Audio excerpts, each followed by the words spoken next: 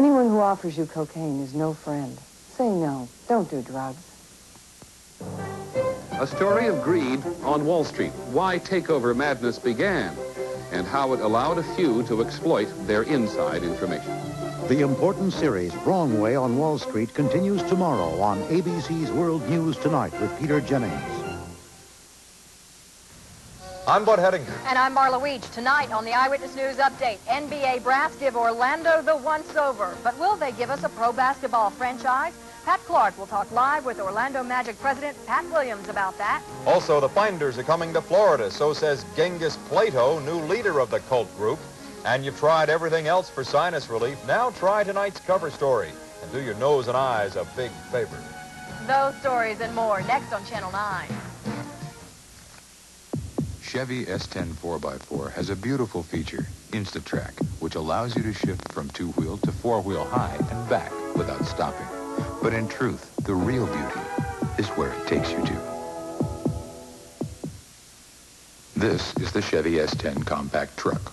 With sports striping, rally wheels, and fuel injection, it goes pretty good. With a price like this, it's as good as gone.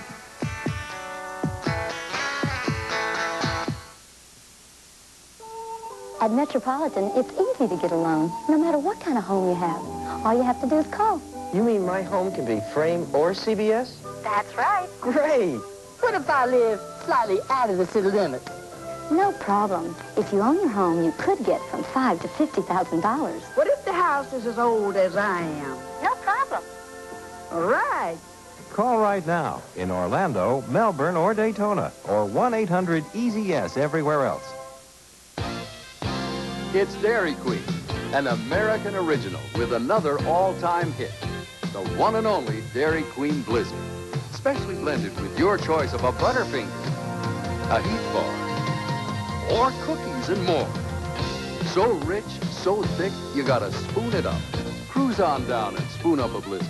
Only at Dairy Queen. An American original. We treat you right. This is WFTV Channel 9, Orlando. Live from Channel 9, Central Florida's leading news station, this is the Eyewitness News Update.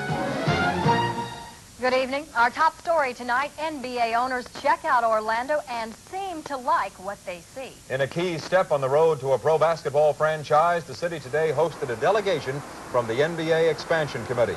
This group will decide in April whether Orlando gets the team it's been seeking. Today, they met with local leaders and members of the Orlando Magic and toured the construction site of the new downtown arena. Despite the presence of union laborers protesting low wages on the project, the tour went smoothly, and the NBA is reportedly impressed with Orlando's commitment to pro basketball. But will that be enough to make the Orlando Magic a reality? Right now, Pat's across the studio with the one man who might know the answer to that question tonight. Pat? Thanks, Bud. Do you know the answer to that, Patrick? Boy, I wish I did. I know the group is heading down probably to look at the last city on their list in the southern part of our state, Pat, but we had a good day today, and when they left here about 7 o'clock, all of us were very upbeat, and this NBA group was very impressed with Orlando today. I know you did a lot of things today. Is there any way you could quickly just kind of go over what you did? They arrived a little before 2. There were 4 of them, right? There were 4 of them. The David Stern's assistant, Russ Granick, the owner of the Celtics, Alan Cohen, Dick Block, the Phoenix owner, and Charlie Thomas of Houston. From about 2 to 2:35, we were in the Expo Center looking at a model of the arena, the blueprints, the plans for the building.